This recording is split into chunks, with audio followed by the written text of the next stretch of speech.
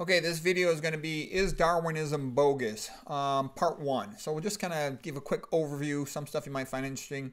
Some say that Darwinism is a religion. I believe that it is used as if it is a religion, as if Darwin being the founder, the modern universities are like the churches, the college professors are like the priests, the Communist Party is like the Pope of Darwinism. Richard Dawkins is the head of the evolutionary inquisition. Intelligent design proponents in terms of biology professors, they immediately are fired if they suggest that intelligent design might be correct or relevant even, just for even teaching it to students. And there's lots of hoaxes if you look back through the history of evolutionary biology teaching, you know, the Haeckel's drawings of the embryos, the pepper moth, you know, having them stuck to the trees to take the to make images of them for their study. Piltdown Man was also a hoax. The whole Lucy thing was exaggerated with regard to the skeleton of the skull, the frontal bones, the hands, the pelvis, the feet. It's more chimp-like than human-like in reality. And basically, you know, why do people make such a big deal about it? Why is there such a fuss? Because behind the idea of the science of Darwinism versus intelligent design, there's a strong metaphysical worldview. Basically, the idea that there is a God, humans are created in the image of God, the idea that humans deserve natural rights, freedom, free will, capitalism, all that stuff kind of goes with a God-based worldview versus the atheism worldview with Darwinism as a creation story that promotes what, you know, what rulers want. They want slavery. They want total control of the population. They don't want the population to have any rights. They want to have the option of eugenics. You know, like you manage farm animals. You breed the ones you think you can get a profit out of them, and you get rid of the other ones. The old ones, you send them to the glue factory. A ruler wants to manage his population like that. It's been like that since the beginning of time. Slavery, serfdom, communism, eugenics, population control, with the ruler considering their slaves, their serfs, as being like property, kind of similar to farm animals. And so what I'm saying is, without that God-based worldview, natural rights, the subjects of a country have essentially no rights. All their rights are insecure. At a whim, they can be taken away. Okay, so here's, and also people don't really understand Charles Darwin. Charles Darwin was an aristocrat from England, and his theories justified English imperialism, whereby they could go around to other countries and enslave the population. You know, I'm half Irish, so I know a lot about the history of what the English did to the Irish. You know, they starved them. They killed a lot of them with the potato famine. You know, an Irishman in the 1800s, even the early 1900s, was not allowed to own a horse. They didn't want him getting educated. My real name, by the way, in Ireland is McCrory, okay, son of the red-haired king. My name Rogers comes from rouge. You know, French aristocrats, you know, shaped English language, and that means the red ones. It was changed by the English, okay? So it's like a slave name. I've seen the old books of my grandfather, my father, when they were kids, and I've seen their name McCrory changed to Rogers, okay? Here's Darwin. Here's how Darwin talks. And again, England, you know, brutalized the people of India, brutalized the Irish and some other places. So here's some quotes from Charles Darwin. There is no doubt that the various races, when carefully compared and measured, differ from each other. Their mental characteristics are very distinct, chiefly in their emotional, but partly in their intellectual faculties. Darwin also, his opinion of women, he said, their chief distinction in intellectual powers of the two sexes is shown by man's attaining a higher eminence in whatever he takes up than women. Average mental power in a man must be above that of a woman. No woman has ever contributed a single profound, lasting idea to the world. Charles Darwin continues, at some future period, the civilized races of man will almost certainly exterminate the savage races. Okay, that's an important point. Let's say that one again. Charles Darwin said, at some future time, the civilized races of man will almost certainly exterminate the savage races. Excepting in the case of man himself, hardly anyone is so ignorant as to allow his worst animals to breed. So the average person doesn't realize it, but a typical ruler just considers them a farm animal, okay? And, you know, people say, oh, well, how could I be so pessimistic? No, that's reality. It's always been like that, and people should be aware of that, okay? Rulers love Darwinism because it says the ruler essentially is God. If there is no God-based worldview and an external God, then the ruler is essentially God. Whatever they say goes. There's no counter appeal. There's no counter argument. Darwinism, it's great for dehumanizing people. So anyone that the ruler doesn't like or thinks is inferior, they can sterilize them. The United States sterilized tens of thousands of people in the early 1900s, okay? They can just rob them and steal their property. That's been common from, the beginning of recorded time. And also, they can just kill them, get rid of them if they don't want, okay? Hitler's vocabulary, he just called people he didn't like or thought were inferior, he just called them useless eaters, life not worth living. And that's a pretty typical thing. Anytime a country wants to go to war with another country, they just label the other, population evil, bad, and then it's okay to do whatever you want to them. Okay, Margaret Sanger in the early 1900s of Planned Parenthood fame was a major proponent of eugenics, population control of poor people and minorities. So what I'm basically saying here is Darwinism is used as a religion and the moral standard of a ruler that wants eugenics and population control. And it has been standardized in this country in our universities. People just accept it. Most people don't know anything about it, okay? So it's the atheistic religion of Hitler, Stalin, Mao, other tyrants, and in American universities. That's a strong statement, and in American universities. Though many of those universities, like Harvard, for example, were founded with a God-based worldview, but that's gone. Long gone, actually, unfortunately. And, what's to stop them from wanting euthanasia of old people? They're not paying any taxes. What value are they to the state? People think this stuff doesn't exist. This has been standard for a long time, and you should be aware of it.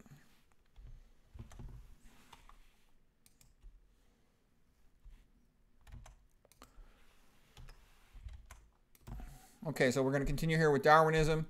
It's a creation story of atheism. And by the way, Darwinism has nothing to do with the origin of life. Variety within a species is a totally different subject than origin of life. But people think that Darwinism somehow explains the origin of life. Darwinism has no explanation whatsoever, no good explanation for the origin of life. RNA world can't explain protein world and vice versa. And here's Francis Crick, co-discoverer of the DNA double helix. He said, any man with all knowledge available to us now could only state that in some sense the origin of life appears at the moment to be almost a miracle. So many are the conditions which had to be satisfied to get it going.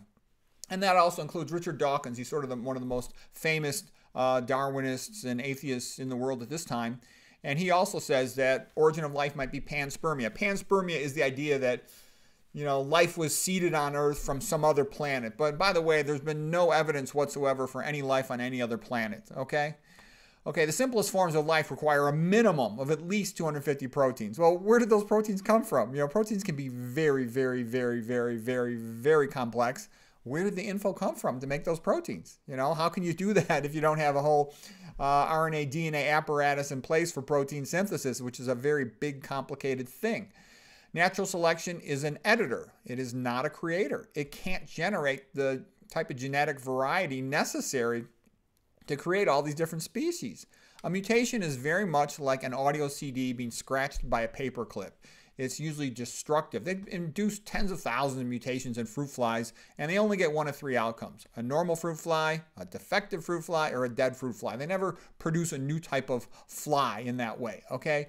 Natural selection selects the fittest because they are fittest. Survival of the fittest because they're fittest. That's a tautology. That's untestable.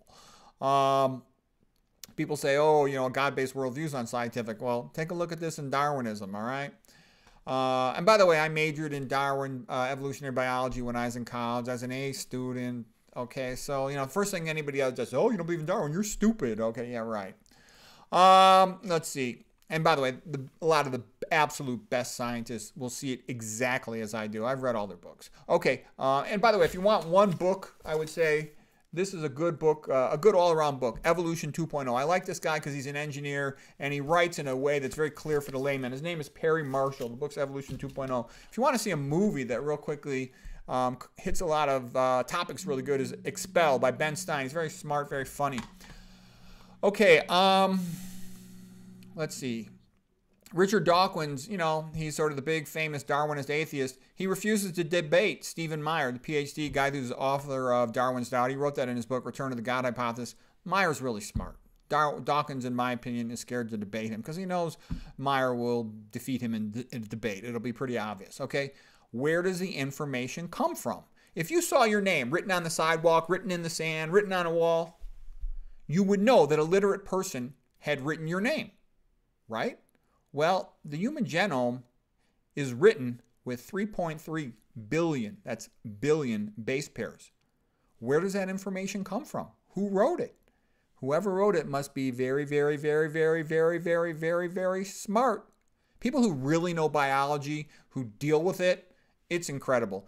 It's so many orders of magnitude beyond anything humans can do that you just see it's ridiculous. We can barely describe embryology, how 100 billion neurons go to their locations and connect up with the glial cells and all this. Then 100 trillion synapses are formed. We can just barely hint at how it all happens. Okay, and the randomness. Can a sandstorm build a cathedral, a temple, a mosque, or any other useful building? No. Mutations are biological noise. They're almost always destructive, harmful. Sometimes they're silent, okay? Almost never are they beneficial. And the likelihood of a whole bunch of beneficial mutations, millions of them, all of a sudden happening together and being in the germline to propagate a new species, not that likely. Mutations in this neo-Darwinian theory, it can explain variation within a species. You can breed a bunch of different types of dogs, but you can't change a dog into a cat, okay? You can't change, remember the fairy tale, the princess kisses the frog and the frog turns into a prince? Okay, that's what Darwinism says. A little salt water in a pond and a lightning bolt hits it and voila, you've got fish, then you've got amphibians, then you've got birds, then you've got mammals. No, I'm not buying that. Okay, so if you can't make, let's say, a useful building out of a sandstorm, how can things billions of times more complicated, the human eye, the human brain, the human immune system, the clotting system, flagella, etc., our metabolic pathways, how could that all have just spontaneously appeared out of nothing? Yeah, right.